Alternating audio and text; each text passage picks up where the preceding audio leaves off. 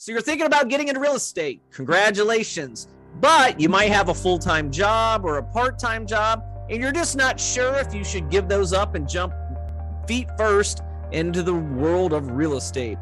I get that question asked to me all the time, so stay with me. You might be surprised what I tell you right after this.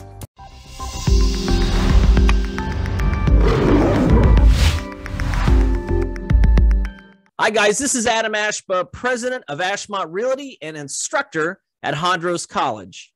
So last night, I got this question asked quite a bit.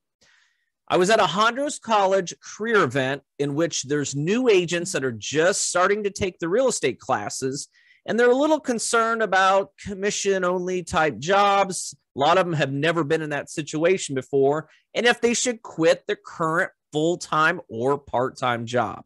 Many brokers are going to tell you that they need you in their office full-time. And honestly, that is not needed.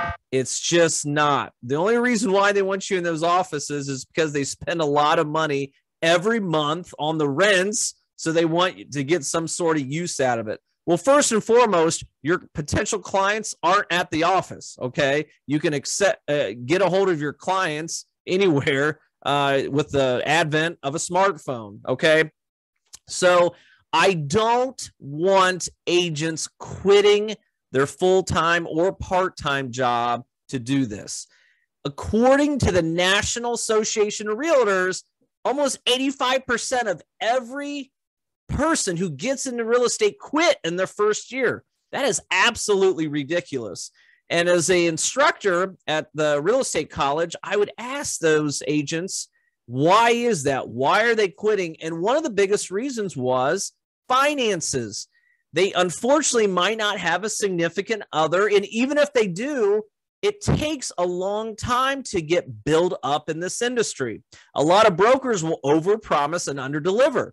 They'll tell you that you're going to make a certain amount of money. I've seen brokerages that talk about, I mean, even if you Google it on google.com, that an average realtor makes around $70-some thousand a year.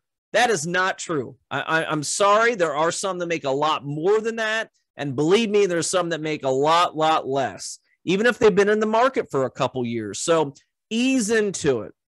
And that's one thing when we started Ashmont Realty, we understood that 70% of all agents in our market are part-time agents. You can do this. You need to get with a brokerage that will cater around your schedule. You don't have to go in the office to be successful. You can do online training. You can do virtual training.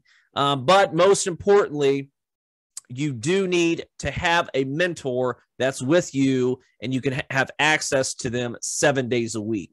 So this realtor's tip is don't quit your full-time or part-time job.